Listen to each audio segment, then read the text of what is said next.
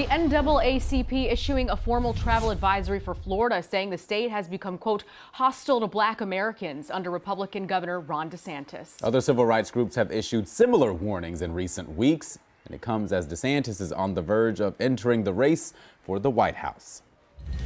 Tonight, after accusing Governor Ron DeSantis of a, quote, all-out attack on Black Americans, the NAACP issuing a travel advisory for Florida, joining other civil rights groups that have warned against traveling to the top tourist destination. The NAACP now accusing the state of Florida of being openly hostile toward African Americans, people of color, and LGBTQ+ individuals. Governor DeSantis asked about the travel advisory when it was proposed in March, calling it a joke. But I'm not wasting my time on your stunts, okay? I'm going to make sure that we're getting things done here. DeSantis, who signed state laws to block funding for college diversity programs and limit classroom discussion about sexual orientation and gender identity, is expected to make these issues the foundation of his presidential bid. And sources tell ABC News DeSantis is expected to announce he's jumping into the race on Wednesday, likely in a video message posted to social media.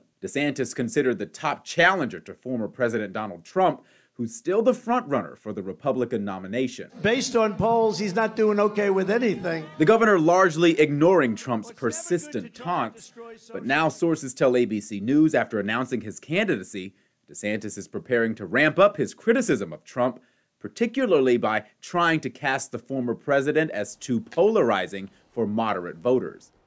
And Governor DeSantis isn't the only Republican vying to take on Trump. South Carolina Senator Tim Scott is expected to announce his White House bid tomorrow. Scott has picked up a major endorsement from South Dakota Senator John Thune, the #2 ranking Republican in the Senate.